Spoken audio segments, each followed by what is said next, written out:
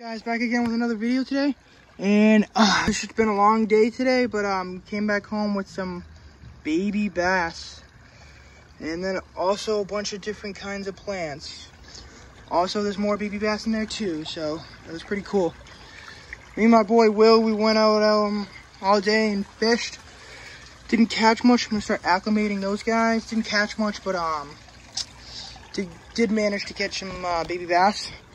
So, I will get back to you guys when, I'm gonna plant some of these plants. And then I'm also I'll show you guys when I release all the baby bass. I think we have like 7 or 8 in total, so it's pretty cool. All right, see you then. It's hard to film, but as you can see, we counted 7 of them. 7, I think they're largemouth bass. And there they go, into the pond. Bunch of bullshit with them, but there they are.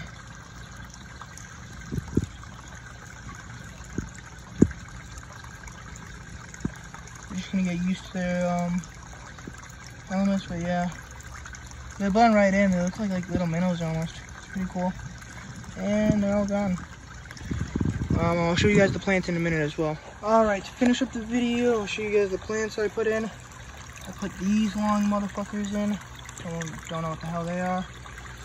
Put those in there, and then you got these like bamboo thingies right there too.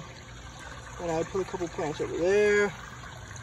And yeah, I think the bass are gonna really like this little setup. Can't see any of them right now. Yeah, I mean, plenty of filtration. Dual waterfalls going. That one's kind of messy, but yeah. Dual waterfalls going. I'll fill this up a little bit more, but yeah, that's pretty much it for don't mind the bees. My neighbor's got bees. That's pretty much it for these baby bass. Hope you guys enjoyed, and like and subscribe. Peace.